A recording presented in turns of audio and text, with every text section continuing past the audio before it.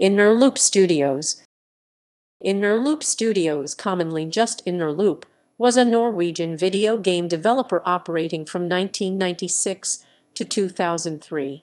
The company was founded as Innerloop Technologies in May 1996 by a group of ex-employees of the Oslo-based video game company Funcom.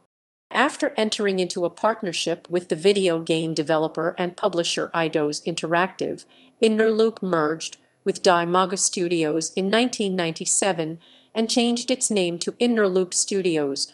In the fall of 2000, Swedish electronic entertainment company Vision Park acquired the studio. In 2002, Innerloop once again became an independent company before shutting its doors in June 2003. The company was unable to obtain funding to create future titles, so they finally decided to shut down the studio.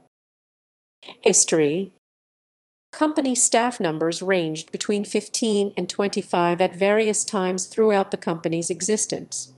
Innerloop was widely known for its graphics technology, first on display in the flight simulator JSF Joint Strike Fighter, and its most popular games series IGI.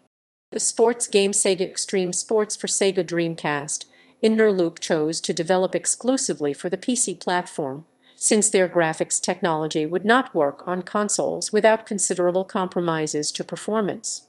Co-founder Henning Rockling was the company's managing director until the studio shut down its operations in 2003. In addition to working with Eidos Interactive, Innerloop also worked with Infogrames, Sega Empire Interactive, and Codemasters. Games equals references equals